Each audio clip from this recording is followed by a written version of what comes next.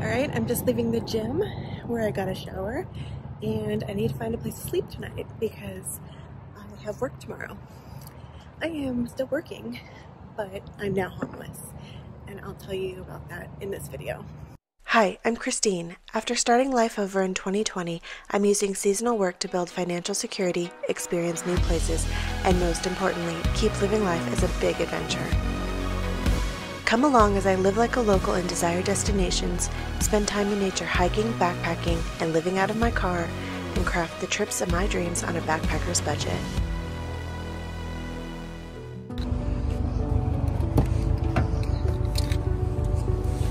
So something happened back in August when we were way up in the mountains. It's kind of actually the worst when I forget to bring clean clothes in with me when I shower to change into.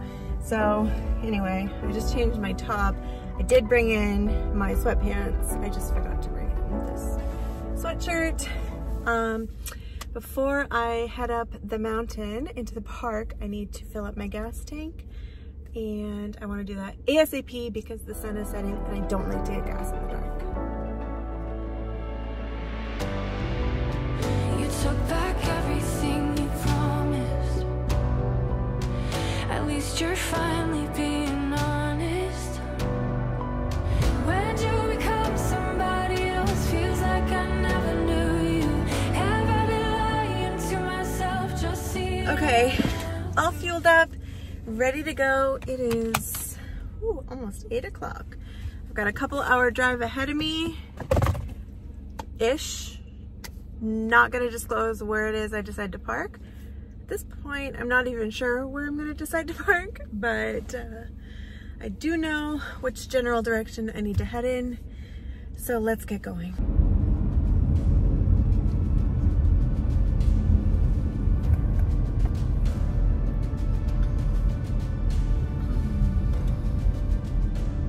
I made it to where I'm going to camp for tonight. Hopefully everything will be smooth. It's almost 10 o'clock. I do have to work tomorrow, but I also want to get up and get a hike in before work. So I think I have too much to say about what has happened today and over the course of the summer to fill you in on tonight. So I'm going to leave it and tell you about that a little bit later. Good night for now.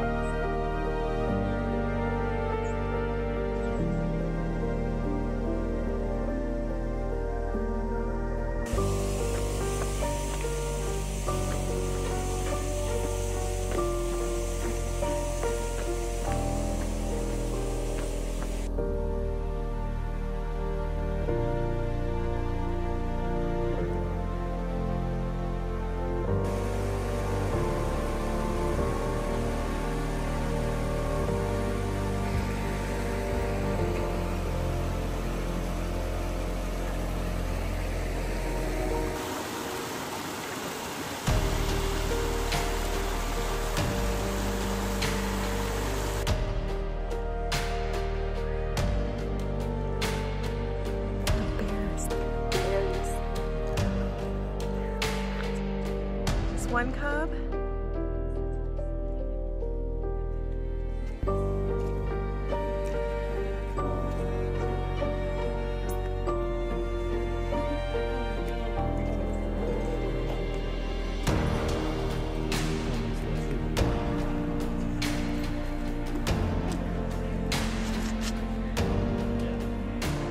I spent way too much time staring at the bear. Well, really just not even enough time.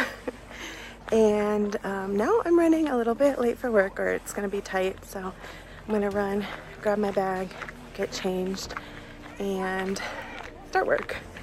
And I will catch you guys later when I am looking for camp. Big news here, guys. Big news. Also, the park is super crowded right now, and I am leaving. I am leaving the park. Why? Not because I'm just looking for camp tonight, but because I have been released from my work agreement. I guess I don't need this anymore. So I have been released from work. I am done with my summer work contract. It was because of the housing issue. Now, I want to be very clear, I left in excellent standing. It was because of their multiple failures relating to the same area, of which they were not providing me with suitable housing to meet safe sanitary standards.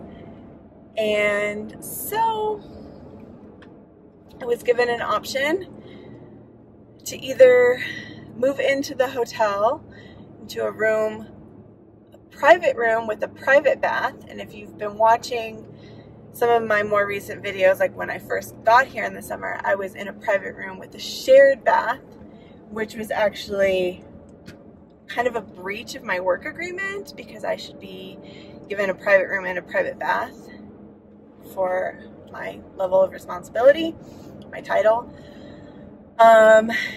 Or I could be released from my contract. I was very torn. It was really hard. I talked to some of the other managers, checked in with how they're doing. They said they were counting on me, but they also understood.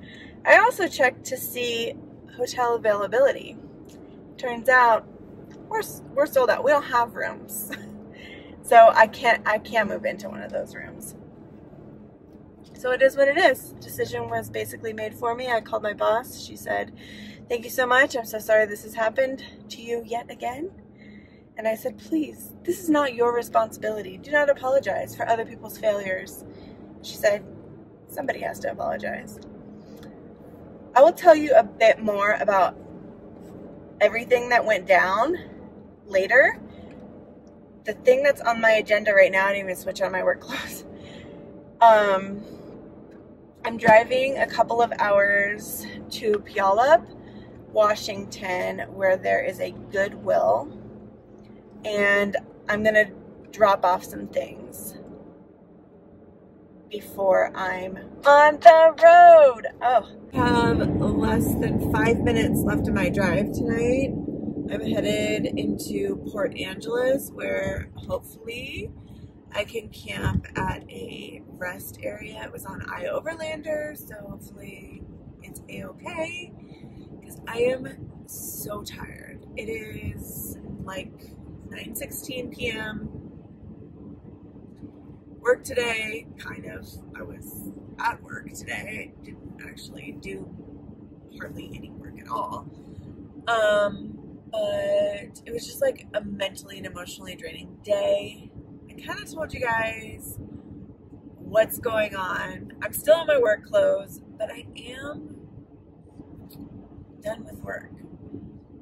I'm going to give you a little bit more tea tomorrow morning about everything that sort of went on that led to my one night of homelessness and eventually getting released from my work agreement early,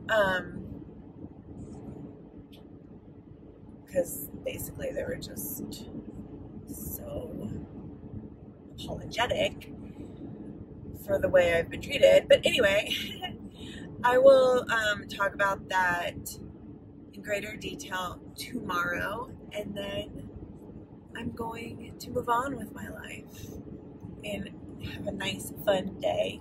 But I'll wrap this video up tomorrow morning when I give you all the deets about what happened, and hopefully having a good night's sleep tonight.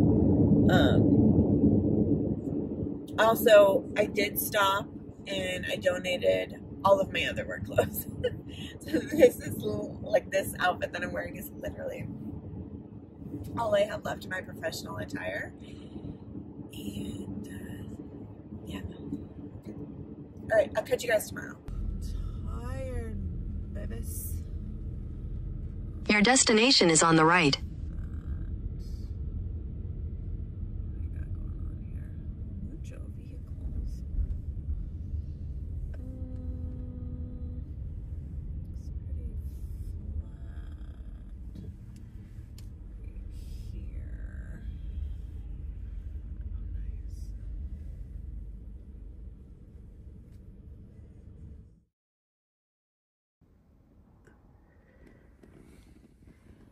It's 6 a.m. I can't tell what's going on out there, but I don't really think it's a big deal. Maybe just a traffic stop. But I'm actually just gonna take off right now and start heading towards the coast.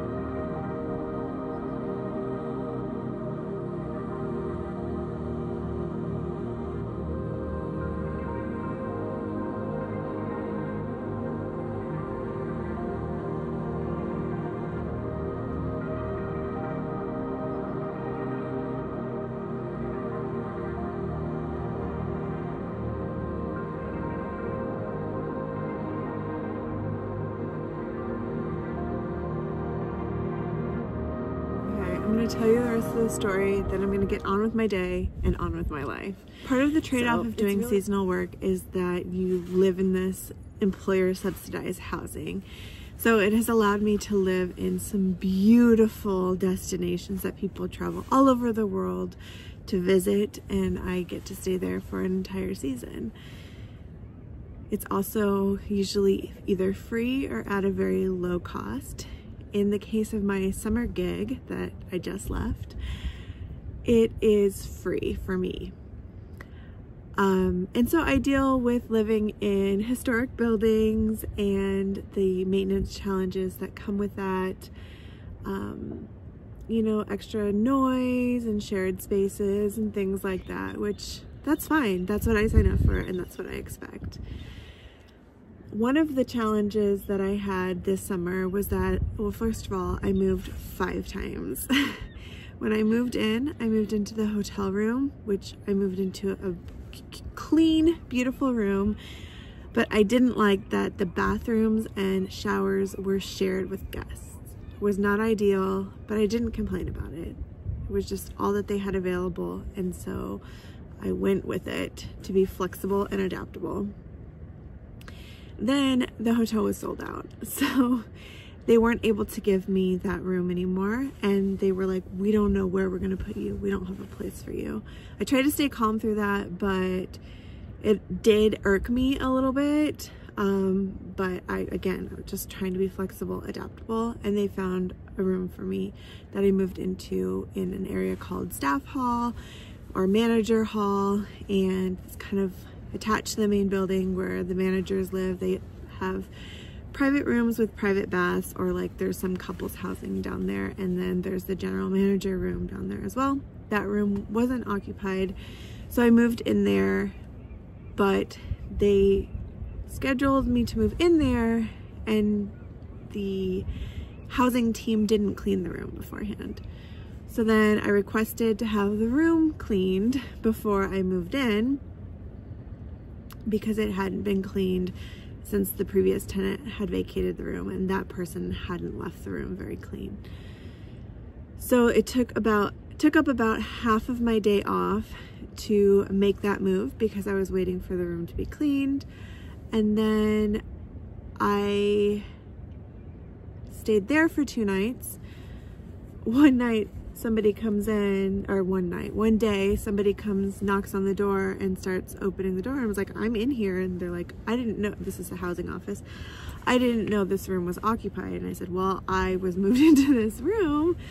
And they said, well, we're about to move 6 J1s into this room. J1s are people that are on J1 visas, so international students, and they're kind of just referred to as J1s. And so then I was like, okay, well, where am I gonna live?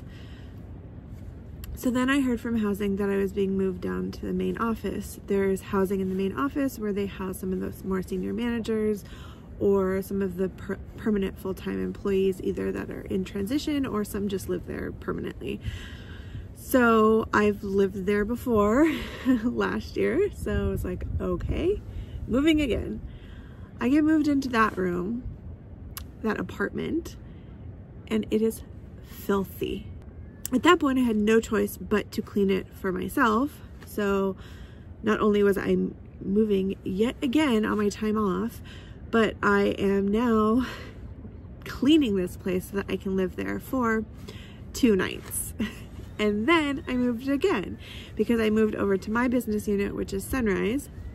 I moved in there and it was clean because I cleaned it last year. My issue is not that I think I'm too good to clean. It's that when it's somebody else's responsibility as a manager to ensure that the things in their department are getting done that affect other people, if they're not doing their job, then I want to make it known that they're not, in demonstrating how it's affecting the rest of the people that work for the company. But I'm not done because that is 4 moves. My business unit closed up.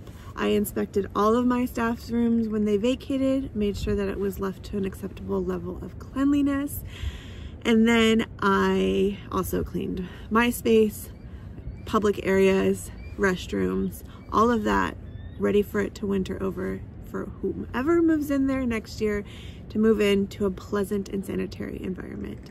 Now again, it will winter over and rodents and stuff may have access to certain areas, so like they will need to sanitize it, but I did as much as I could. So they moved me back over to the Paradise side and give me this room assignment in a building that I've never lived in before, which is kind of far away from the main area, but you know, other people live there.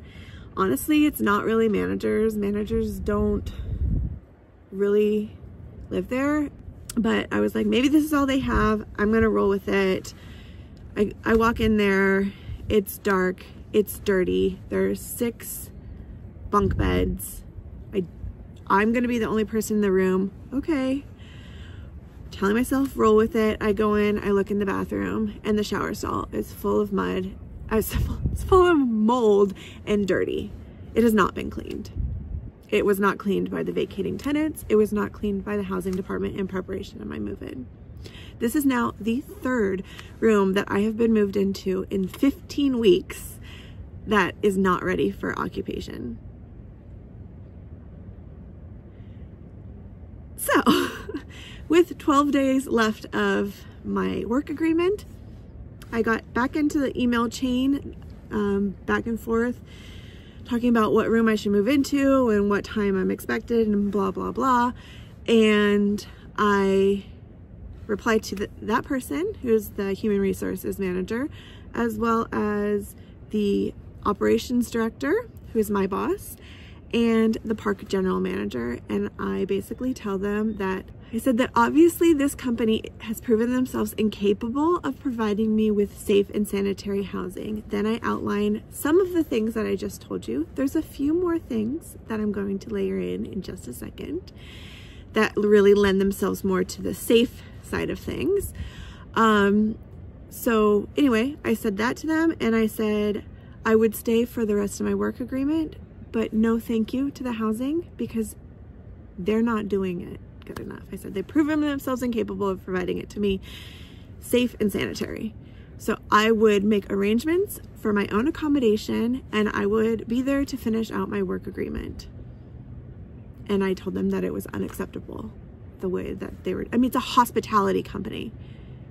Like, in hospitality, there's something like there's internal guests and external guests. Internal guests are the people that work for you.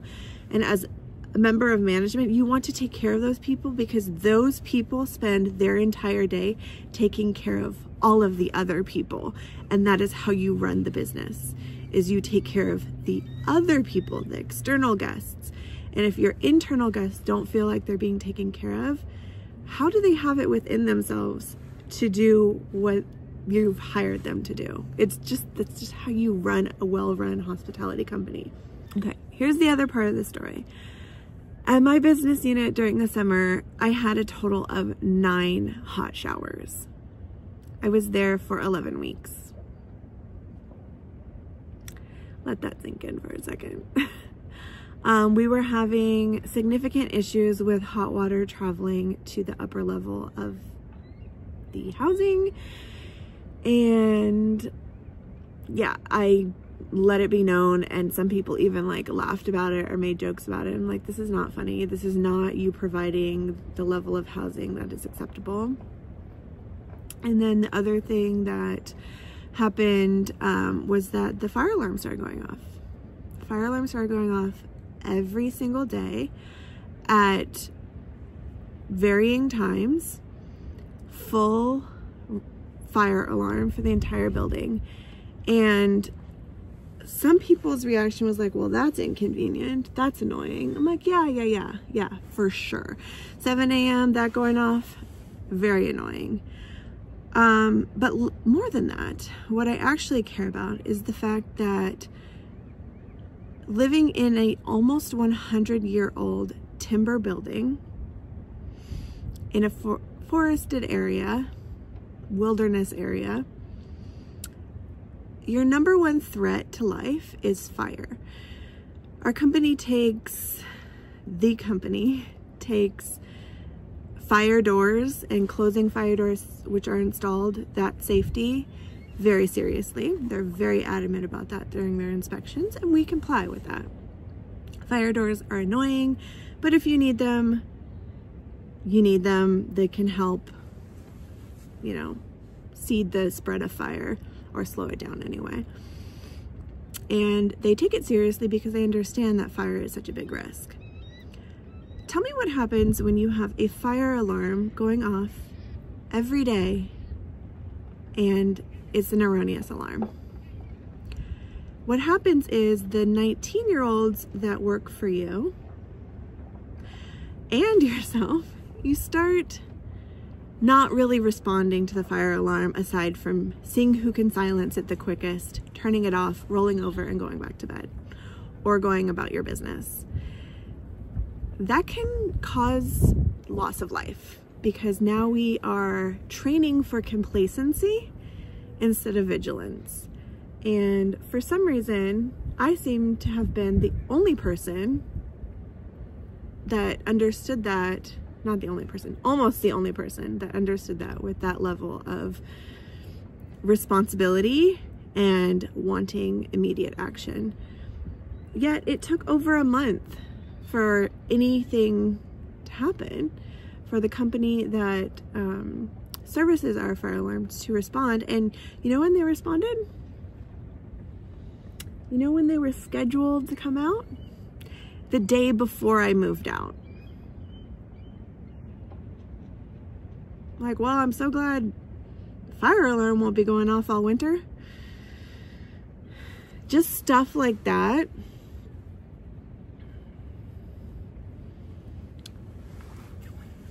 That's why I got so mad about the housing. And that's why I did what I did.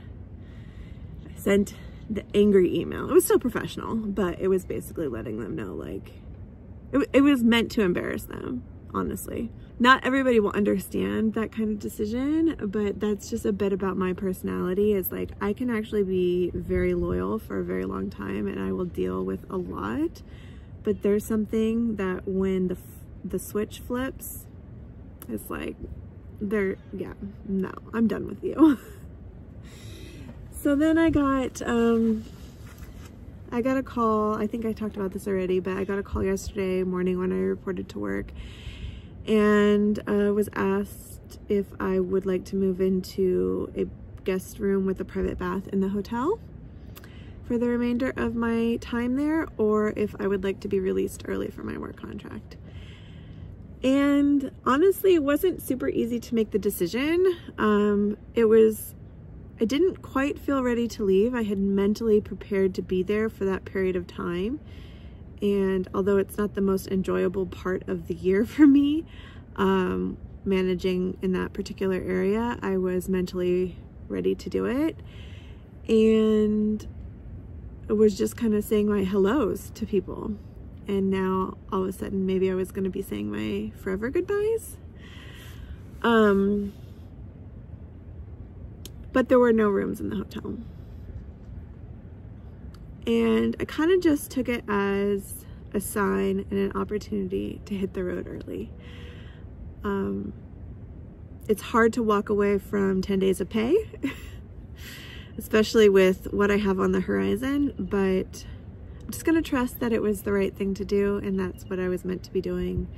So now I'm out here on the road, and I'm leaving all of that drama and everything behind and just leaving it with peace. I'm a little bit sad. I'm gonna miss some of the people that I came to really care about, and I knew really cared about me there. But that's just normal with seasonal work anyway. Just the ending was a bit more abrupt than I expected. And now I'm out here on the Olympic Peninsula, and we're starting road life. So I'll see you on the next one, and it's gonna be amazing. Take care. I'll see you soon. Bye. Just letting them know that they were failing so hard that I couldn't be part of it anymore, and that I would just mysteriously handle my own housing in the middle of nowhere rather than live in what they were trying to put me in, because they can't handle it. Not everybody will understand that kind of decision, but that's just a bit about my personality. Is like, I can actually be very loyal for a very long time, and I will deal with a lot, but there's something that when the switch flips, it's like, yeah, no, I'm done with you. So then I got a call. I think I talked about this already, but I got a call yesterday morning when I reported to work, and was asked if I would like to move into a guest room with a private bath in the hotel for the remainder of my time there, or if I would like to be released early for my work contract. And honestly, it wasn't super easy to make the decision. I didn't quite feel ready to leave. I had mentally prepared to be there for that period of time. And although it's not the most enjoyable part of the year for me, managing in that particular area, I was mentally ready to do it. And I was just kind of saying my hellos to people. And now all of a sudden, maybe I was going to be saying my forever goodbyes. But there were no rooms in the hotel. And I kind of just took it as a sign and an opportunity to hit the road early. It's hard to walk away from 10 days of pay, especially with what I have on the horizon, but I'm just gonna trust that it was the right thing to do, and that's what I was meant to be doing. So now I'm out here on the road, and I'm leaving all of that drama and everything behind and just leaving it with peace. I'm a little bit sad. I'm gonna miss some of the people that I came to really care about, and I knew really cared about me there. But that's just normal with seasonal work anyway. Just the ending was a bit more abrupt than I expected. And now I'm out here on the Olympic Peninsula, and we're starting road life. So I'll see you on the next one, and it's gonna be amazing. Take care. I'll see you soon. Bye.